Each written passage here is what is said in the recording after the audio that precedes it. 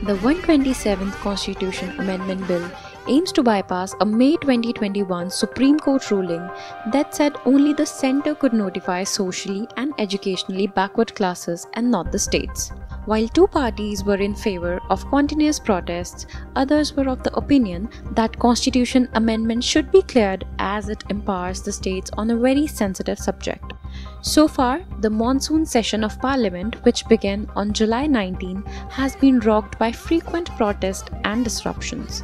Both houses have seen opposition lawmakers troop to the well, hold placards, shout slogans against the government over their demand to discuss the Pegasus Row, the three farm laws, and rising fuel prices. Last week, a Rajya Sabha MP, Trinamool Congress's Shantanu Sen, was suspended for the session for alleged unruly behaviour, with opposition leaders accusing the chair of not allowing them to express their views. Lok Sabha was adjourned for the day on Monday amid continuous protests by opposition members over Pegasus snooping controversy and other issues.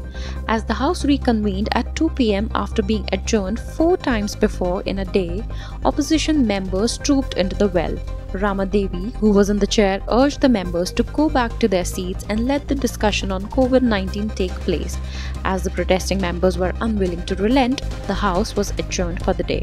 Leader of opposition in the Rajya Sabha, Mallikarjun Kharge, tweeted on Sunday, PM Narendra Modi seems to have lost his nerves. Why is he not keen on answering questions in the parliament? The opposition parties are ready for discussions in the parliament, but BJP is stalling the proceedings so that the truth doesn't get to the people.